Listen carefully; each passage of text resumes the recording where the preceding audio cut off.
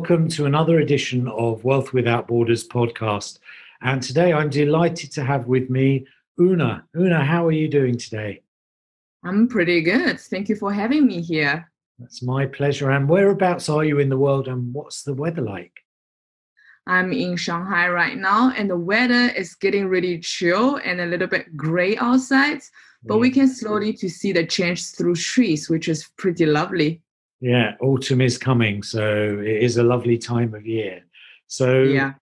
for those of you who don't know Una Chu, Una's a portrait photographer who focuses on business portraits, and she specializes in relaxing people so their true personality can come shining through.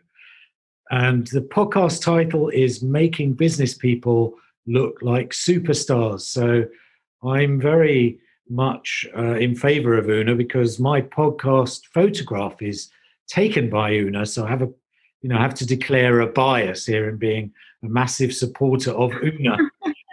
It's my true pleasure to have you. So we've just got 8 questions in 8 minutes. I do have a stop clock, Una. I'll try to help you by telling you how long is left. So are you ready to go? Yes, let's do it. Fantastic. So 8 minutes to go. Question 1. Who is your ideal client? I am helping corporations and business people to use the right image that could actually enhance the visual communications in the virtual world. Fantastic. 7 minutes 45 remaining. Question number 2. What's the problem that you solve? Nowadays we make most of our communications online, and with the social media platform continue growth, our presence and professionalism is communicated actually starting with that profile photos, which simply create the first impression. And for business owners, the media we post represent the brand, and those images are the centerpiece of their online assets. And I believe that a proper headshot delivery the branding and messaging before anyone actually experience their service. So in other words, I believe the headshot make us real in the virtual world. Right. I so agree with that. That visual image is so important. 6 minutes 58 remaining. Question number 3. What are the typical symptoms people experience who have this problem of getting through on social media? And for a professional profile, such as those we typically see on a social platform like LinkedIn, or they use it on the company website, not by using the right image could actually undermining efforts to sell yourself and your companies to potential clients. Especially sometimes you can see people use their vacation selfies, photos with pets, or simply just crop themselves out from a group photos. The use of the photos profiles has become as usual as actually email addresses, and professionals who deal with clients and shareholders in particular need the right photos to help them to establish the very important first impressions on, the social medias. Yeah. Okay, so 6 minutes remaining. Question 4, you've touched on some of the mistakes people make in terms of selfies and cutting themselves out. Are there other common mistakes that people make when they're trying to solve this image problem? I actually really think about it. Then it's come to my mind is that actually select a right photographer can be really tricky because Shanghai provides a wide range of professional photographers, and they are various with different level, price, and experience. So by choose a right photographer who can really portray you authentically is important. I often have clients come to me and say that the last time they updated their headshots was like 5 years ago. So I'm like, well, if you're going to use that photos for that long time, make sure the image quality is qualified and truly speak out who you are and continue to represent you and your brand for the next 5 years. Right. Good point. Yeah. Actually, Una, we need to make an appointment because I've got less hair now. So probably it's so good. A little bit shiny then.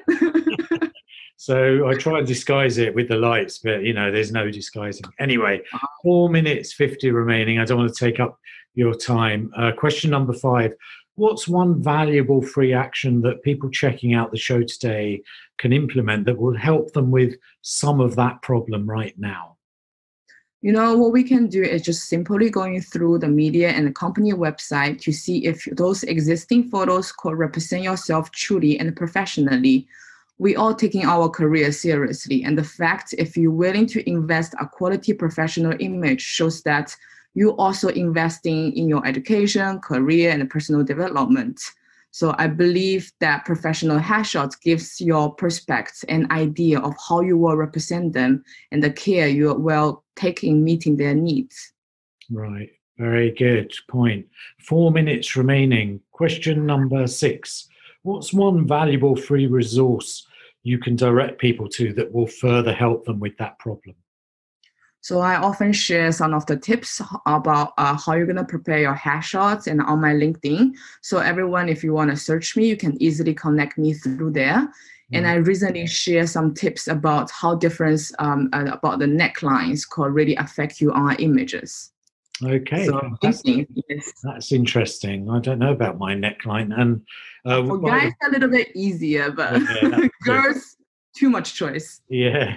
And by the way, we will put your LinkedIn profile in the podcast so people can connect with you directly if they wish to. Thank you so much. 3 minutes, 15 remaining. Question number 7. What concept or book or program or talk has been most impactful in your experience, Una?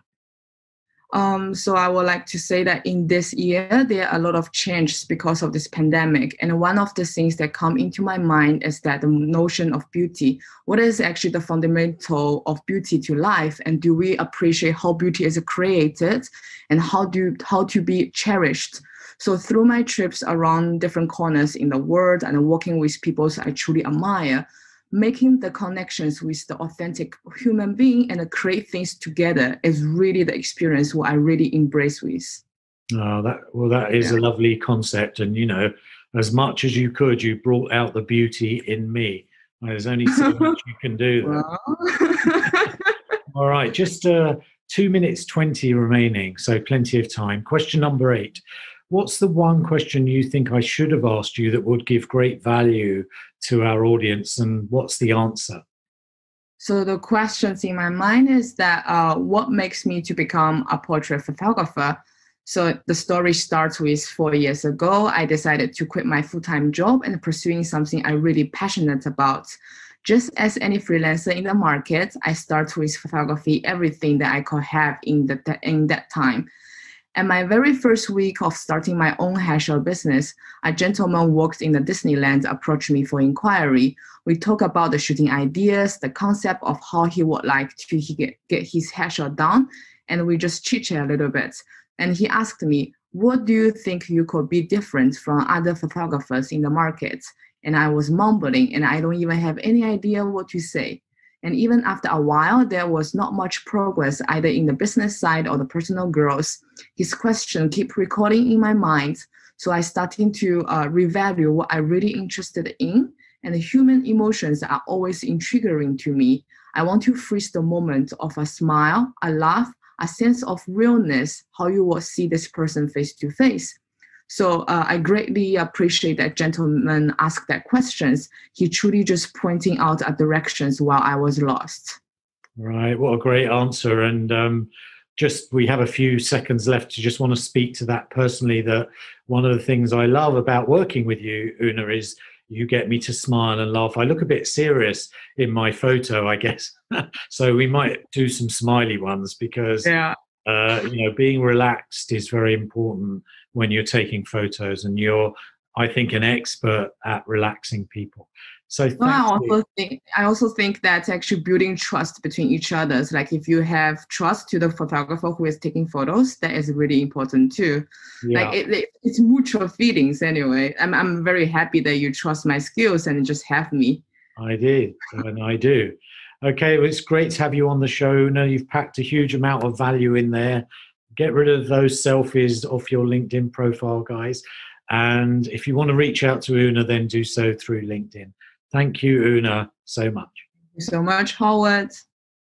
Many thanks for checking out Wealth Without Borders podcast. I'd love you to head over to iTunes, subscribe, and leave us a review. And if you'd be kind enough to do that, I would really appreciate it. And then if you want to know more about what I do, check out wealthwithoutborders.net.